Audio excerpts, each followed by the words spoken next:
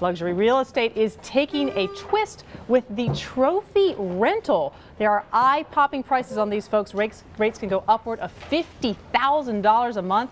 Candace Jackson with our mansion segment is right beside me to talk all about it. Hey, Candace. Hey, Wendy. What is driving this for people to sort of say, all right, I'm not going to invest all my money into a home where I'm going to have that equity, but I'm willing to just, as people sometimes say, blow it on rent?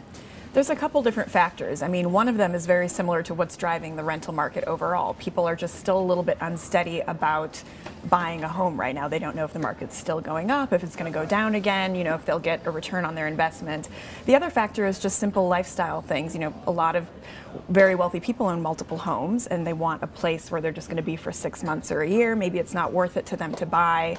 And now they don't have to. I mean, there are amazing rentals out there that are, you know, like you said, 50,000 plus a month, and they don't have to really give up the lifestyle they're used to. Let's work up to $50,000, $35,000 a month. Let's start there, not too shoddy. Don Peebles, what did he do and where did he move his family? So Don Peebles is a real estate developer, and he moved his family from the Miami area to New York, and he decided to actually combine two apartments that he's renting to make a very large 4,700 square foot place that has views of the Hudson River, and he pays $35,000 a month. But he said, you know, he owns several properties elsewhere in the Hamptons and Miami still, and his primary residence does not need to be a financial investment for him. And here in New York, there are some penthouses on the market for I think the price starts around $30,000 a month and goes up to around $50,000. Yeah. Tell us about them. Yeah, I mean, at the new Frank Gehry building in Lower Manhattan, they've recently put on the market the penthouses, and they range from $30,000 to $50,000. The top one is on the 76th floor, so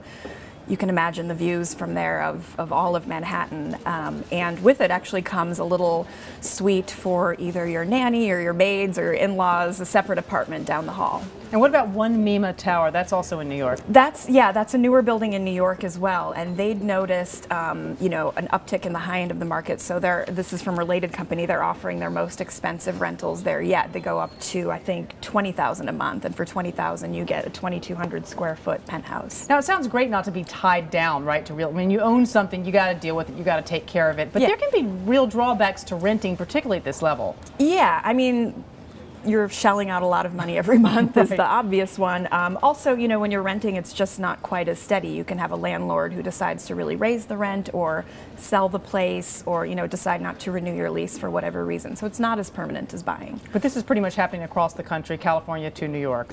It is, yeah. I mean, we're seeing, especially in New York, Miami, and LA, the very high-end markets, and San Francisco. All right, Candace Jackson, thanks so much for being with us. Thank you.